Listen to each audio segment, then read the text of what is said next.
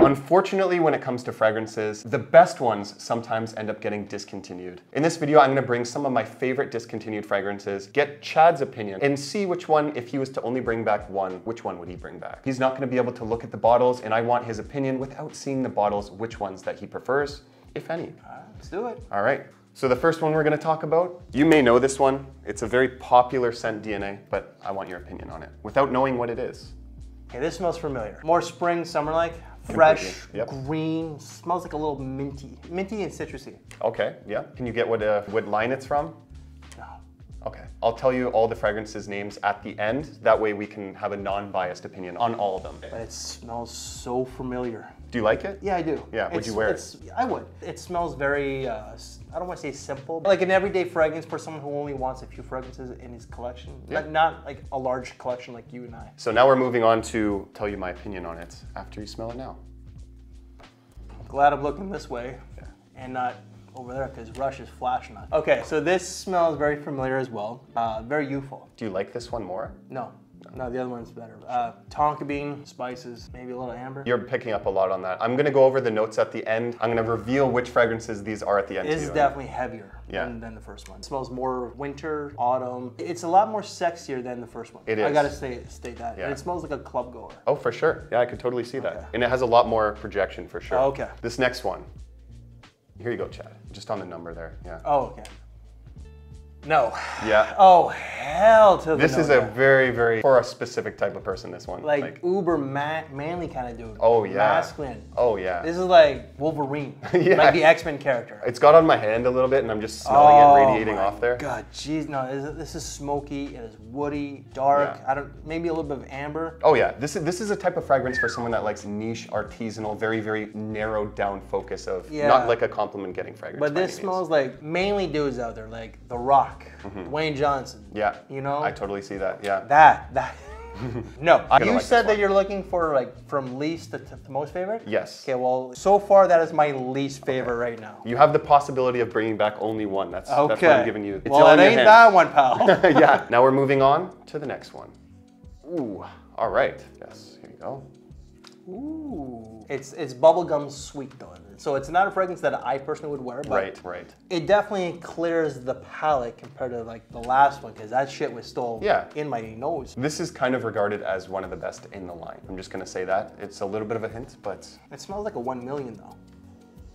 You may be onto something, you may not be. We'll have to reveal it at the end. It's bubblegum sweetness, but more for like the wintertime. Do you like this one? Yes and no. Okay. But it smells like 1 million, but it also kind of has Ultra Mall and JPG vibes. I can see that, yeah. Now, this one, certain fragrance influencers will say this is the best of a certain kind. Don't give me any hints. Which that really wasn't any hints because I don't watch. That's as far as I'll go. I don't really watch a lot of content no more. I can see why this one gets a lot of love by the community, or did at one point. Here you go, sir. Okay, so 4 and 5 kind of have the same type of DNA. Do you know which one you prefer though, over the other one? So far, this one here. Yeah, 4, okay. It's sweet, it's bubblegummy, like 2 and 4.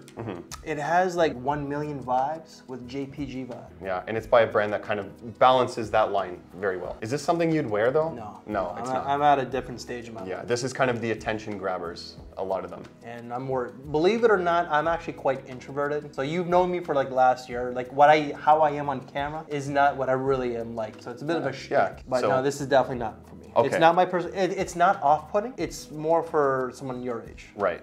I completely agree. Now we're gonna get to the point where he orders them and I reveal which fragrances they are. Okay, well, number 3 is the least. Yeah. No thanks, no thanks. 1 stays as 1, 2 is 2, 4 is 3, 5 is 4. Okay, so now I'm gonna reveal which ones these are and tell me if your opinion changes at all, okay? I wanted you to not know what fragrances these are so you were blind. Starting with the last place, we're gonna work our way to the number 1. So the last place one that you did not like was Jean Varvato's Dark Rebel. Never liked it. Yeah. I did a review of it, and even in my review that I did like 7, 8 years ago, same thoughts. This is a fragrance meant for people that like artisanal, niche, high quality smelling fragrances, but not necessarily compliment getters. No. And this is why this is probably discontinued. So I understand that, like probably not enough people were buying this. We have a creeper. Yeah, rushes like this through the window.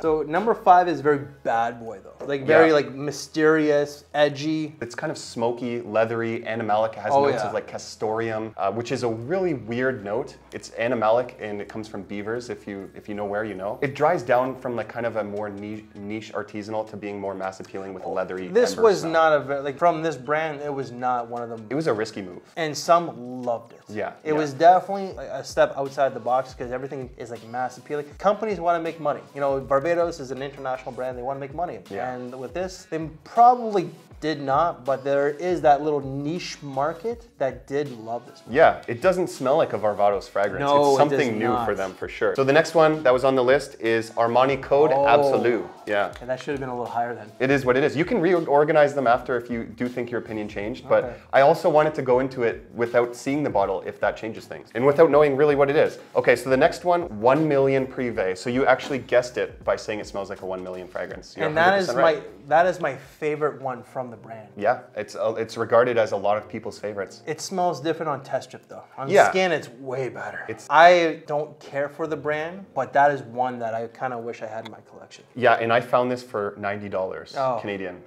This guy had no idea what he had. This is reselling for $200+ Canadian. It does get relations to Parfums de Marly Wajon. Okay. These are the same price right now, even though this is discontinued. Just go for the Parfums de Marly because they're the same price if you're going to buy it from reseller. So this one is cinnamon, it's tobacco. It does have that blood mandarin orange or orangey smell from the original. This one is kind of seen as I think it's more like refined masculine take on the DNA. It's one of the more mature grown-up fragrances from Paco Rabanne. And I think that's honestly why this one didn't do too well, because a lot of the fans of the 1 million line wanted that youthful, bubblegummy, sweet attention grabber. And I could see that. People that like this DNA would never have looked in 1 million's direction for this type of scent. So that's probably why it didn't do too well, but now everyone loves it. It just had to take it getting discontinued for them to love it. All right, now we move on. The second one was actually number 2.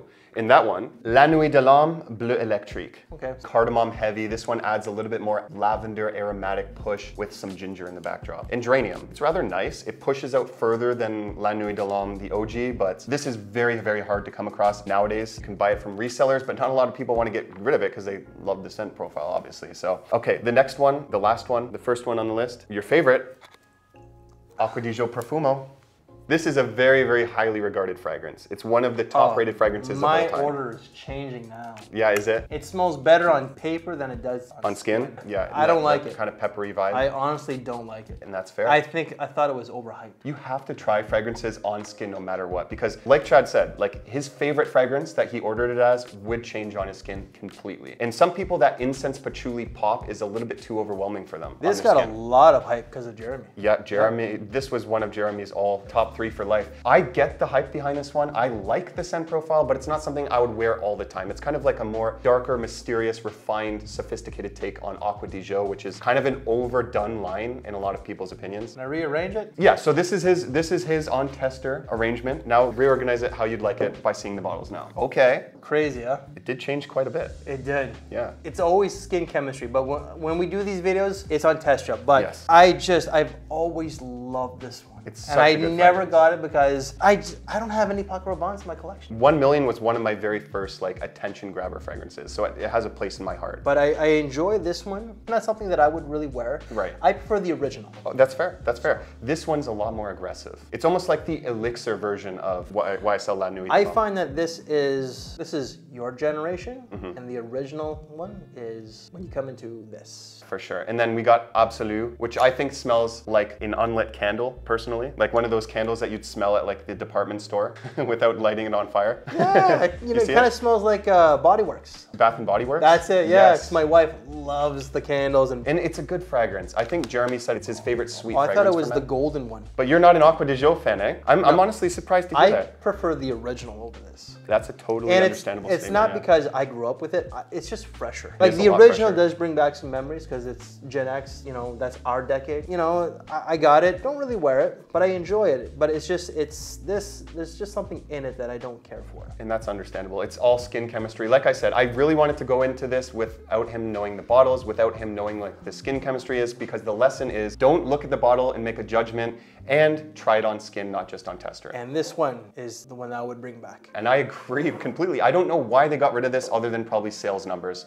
They should bring it back though. Maybe rename it a little bit, who knows? Or redo the scent profile as an elixir, and I think that would do probably amazing for the brand. But Chad, I have to ask you as a question, if you were to bring back only one fragrance, not these ones, one of your favorite discontinued fragrances, what would that be?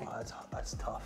It's a hard question. Probably Canali. It's a Canali fragrance. So Canali is an Italian fashion brand. Okay. Only caters to the men out there. So it's a toss-up between Black Diamond and Summer Night. I'll have to look into that one. I've never smelt it personally, but. So since we did this video for your channel of discontinued ones, I got a whole bunch of discontinued of my own. So we should do one for my channel. Let's absolutely do that. All right. I bet you have some bangers too, but don't let me know what they are first. No, please. no, of course Let me not. go into them blind. Okay. I recommend you check out this video right here where I get Chad from A Gentleman's Journey to tell us his opinions on some of the most popular men's fragrances of all time and rank them blindly. So I'll see you over there. Thank you, Chad, for coming on. Thanks for having me.